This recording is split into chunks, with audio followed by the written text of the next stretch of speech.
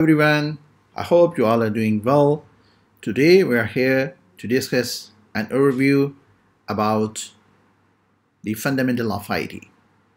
We will discuss that what we are going to see the contents and concepts with this module. As you know that you are preparing for your master's program, and this module is especially designed to bridge the gap, especially for those students who are not having a background from the IT.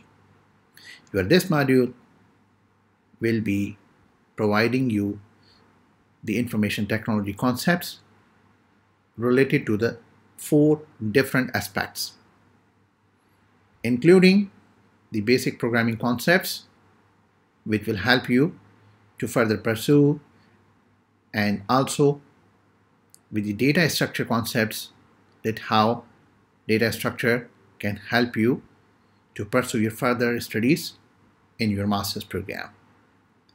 In addition to that, you will be learning about the database concepts as well. So you will see what are the database management system and what other concepts are there which can help you to learn the things and which can help you to pursue further your modules with your master's degree program. Finally, last but not the least, that is about the basic and core concepts about these stats.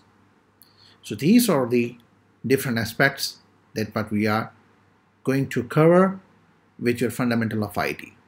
This module will be helping you to bridge the gap, especially for those students who does not have the background of IT and they are coming from the different backgrounds such as business and others.